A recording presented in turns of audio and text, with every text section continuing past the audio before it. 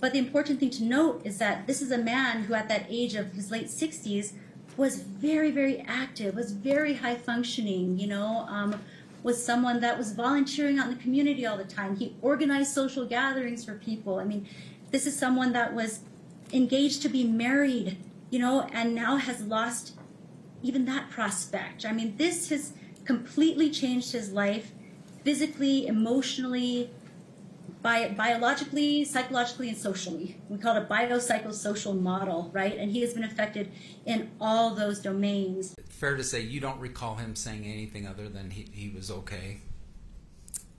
I think, as I mentioned, he said, I'm hurting. I have some broken ribs. So you actually do remember the response?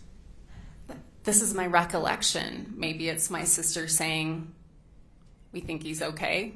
He's got some broken ribs. Now the I'm famous, that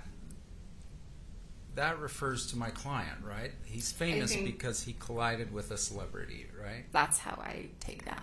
So he knew who she was by 8 p.m. that night. Kind of looks that way. Yeah. And do you have any idea where this link went? The link of the most important piece of evidence that could be presented in trial today? It looks like it's somewhere out there in the cyber sphere. Okay.